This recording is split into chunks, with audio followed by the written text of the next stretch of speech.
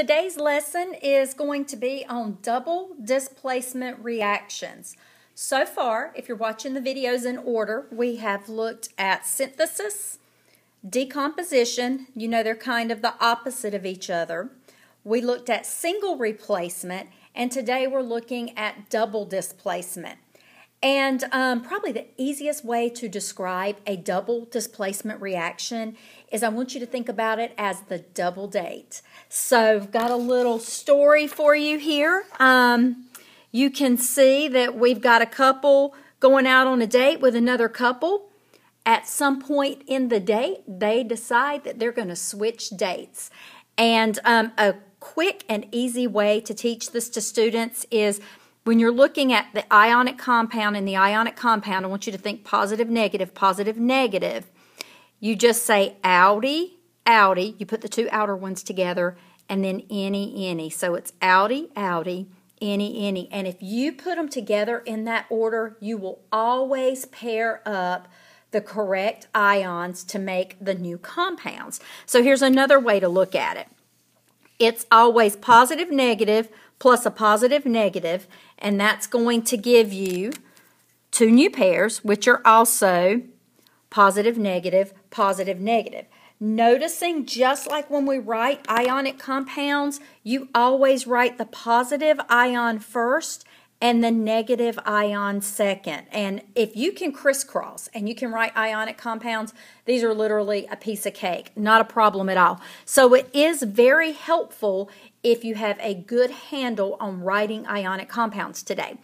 It is also helpful if you know your polyatomic ions. So I'm going to put them right here because in ionic compounds, sometimes we see polyatomic ions and they will show up in double displacement reactions as well. So if you don't know these, make sure you've got them in front of you. I did want to point out that on single replacement, we use the activity series because we had to see if the single element could kick out an element in a compound. We don't need that today. The cool thing about today's reactions is it's going to happen. They are automatically going to switch places, and we don't have to worry about one element being stronger than another to make that happen. They will always switch. So that makes double displacement reactions really easy to work with. These are a lot of fun. I think I said it last time. These might be my favorites. I love these. And it's really neat for beginning chemistry students because they look really like just nasty, and they're long, and there's all this stuff in it. But if you know a few simple tricks, these are really, really easy. And a lot of my students typically think these are the easiest ones to do. It is also helpful if you have your reference table packet in front of you so that you can see your different types of reactions. You know, this is the ultimate guide to writing chemical reactions. And here are your double displacements. We're going to look at both of these types today. We're going to look at just your what I would call general double displacement reaction, and then we're going to look at a special type called acid-base neutralization reactions. And we're just going to get a little taste of those today. We'll learn more about those when we do our unit on acids and bases. So that said, let's start our notes on double displacement reactions. And you can see I have the general reaction written here. And like I said earlier, you have two ionic compounds. They are literally going to switch ions. You'll put the two outers together. That's where you got A and D. And then you'll put the two inner ones together. And if you go in this pattern, left to right, and then on the inside, right to left, you'll always have them written correctly. You'll have the cation written first and the anion written second. Now, honestly, it doesn't matter. Like, if these two were switched, that's okay, but I'm just a creature of habit, and that's how mine always work out. So, some general information about double displacement reactions. You have two reactants. They are ionic compounds. They will exchange ions and form new compounds. Also, we often will see the formation of a precipitate when we have a double displacement reaction. And if you'll remember, a precipitate is an indication of a chemical change, and it is basically a solid that forms when you mix two aqueous solutions of ionic compounds.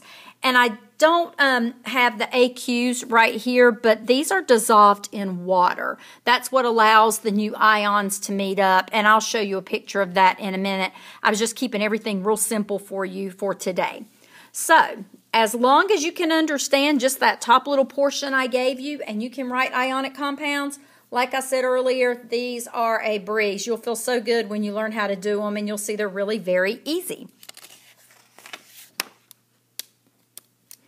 So, before we actually get into writing the formulas, I want to show you, if you had molecule eyes and you could actually see molecules and what was going on in a beaker, I want you to see what this would look like. And this is, you know, it's hard in chemistry sometimes to wrap your mind around things because you can't see them. So that's where drawing pictures comes in very handy. So I want you to imagine that we have two beakers.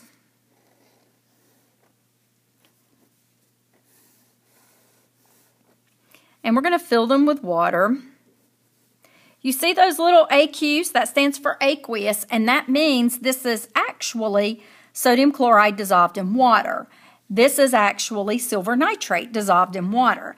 And we haven't gotten into our lesson on talking about ionization and dissociation, but I'm going to go ahead and edge into it a little bit here. When we put sodium chloride in water, it is soluble. And what that means is it's going to dissociate into the two parts that made it up. And by two parts, I mean sodium chloride is a ratio of 1 sodium to 1 chlorine atom, 1 sodium to 1 chloride. So if you could see these in water, for every 1 sodium ion, you would see 1 chloride ion. Now, you know there are bazillions of these. I'm just going to draw one to keep it simple, and I'm just going to throw a few water molecules in there because the AQ tells us they're actually dissolved in water. So if you could just imagine this millions upon bazillions of times, that's what's going on in this beaker. When you see AgNO3 aqueous, that tells you that the silver nitrate is also dissolved in water. So there's 1 silver to every 1 nitrate ion, and I know that because this is a 1-to-1 ratio. We're going to go ahead and throw some waters in here as well. So they're just kind of floating around in these little water molecules. We're not worried about concentration right now, like how much water is there compared to how much solute. We're just looking at what's happening in those beakers. Now, these guys right here have never met these guys. So these two beakers have never met. So what we're going to do is we're going to pour them together into one big beaker. So we'll just draw a big beaker here. Now, what's going to happen when you pour these together? All of a sudden, these sodiums, chlorines, silvers, and nitrates are all going to meet for the first time. Now, the sodiums and nitrates are like, hey, how you doing? Nice to meet you. But they're still just kind of floating around in the waters. So we have 1 sodium to 1 nitrate. And again, I'm just going to draw one representation of that. So these guys are just, you know, hanging out, floating in the waters. But when this silver and this chlorine met, they were like, oh my gosh, like, I really like you. You know, silver's like, hey, chloride, I like you. And chloride's like, wow, I like you too. And so they say, you know, maybe we should get married. So they bond very tightly. When they meet up, they love each other. They form what we call a precipitate. They form a solid that water can't even pull apart. And so eventually, these end up going to the bottom of the beaker. That's our precipitate. When you have a precipitate, you know, initially when you mix these, your solution might look cloudy. But if you leave them alone and just let it set, over time they're going to settle out to the bottom. So we're just going to put the little silver chlorides down here kind of in a chunk. And they're probably just settled out in the bottom as a powder, and those are actually little crystals. So those are called our precipitate, and then you know you've got your water going on. Now, I don't expect you today to know that that's going to be a solid and that's going to be aqueous. That's going to come in our solubility lesson. But I just wanted you to see what's happening and why double displacement reactions often give us precipitates. I'll teach you this on solubility rules, and it's really cool. So that'll just be taking this one step further. But the important thing you see here is the sodiums and the nitrates met up, the silvers and the chlorides met up, and you can see those two products right here. We're not going to get too wrapped up in today into putting aqueous and solid and all that stuff today. I just want you to know these meet up and these meet up, and what do you get? So that's what we're going to practice now. So let's just take off and do some double displacement reactions. Now, I think it's easiest for beginning students to write your ions out. So, like, you know that came, potassium's a +1, bromide's a -1. That's where that came from. You know silver's a +1, chloride's a -1. That's where that came from. Now, if the two outer ones meet, that's going to be the K with a +1 and a Cl with the -1. We know the ones cancel, so that's going to be KCl. Then we're going to put together silver and bromide. Notice I say silver first because we want to write the positive one first. Silver's a +1, bromide's a -1. Again, they cancel, so AgBr,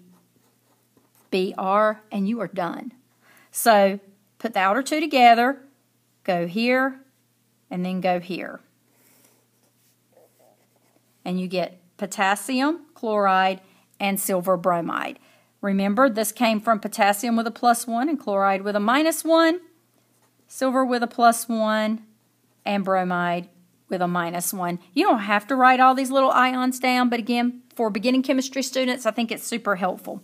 All right, let's look at number 2. We've got sodium hydroxide with calcium bromide. So we're going to put sodium and bromide together. Sodium is Na+1, bromide is Br -1. Remember, go back to the original ions. You don't put that 2 up here. This 2 is here because of this relationship, the way these two were crisscrossed. You always go back to the original ions. So that's going to be NaBr because the ones cancel. And again, we're just crisscrossing like crazy, writing ionic compounds. Then we're going to put calcium with hydroxide. Calcium is Ca +2, hydroxide is OH -1. When they crisscross, you're going to get CaOH2. And those are your new products. Let's do number 3. Got to be careful here because iron is a transition metal. So I've got to ask myself real quick, what iron was that? Well, this 2 probably came from up here, and that makes sense because this would have been a -1, which would have come down here. So I'm going to make myself a little note. This is iron with a +2 charge. I need to know that because when I crisscross it with its new partner, I've got to know the correct charge. So we're going to put iron with a +2 with chloride with a -1. That's going to be FeCl2 plus, now we're going to put calcium with nitrate. Again, notice I always write the positive one first.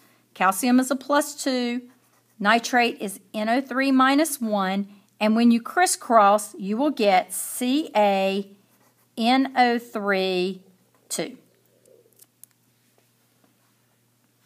Let's take a look at number 4. We are putting potassium nitrate with aluminum chloride.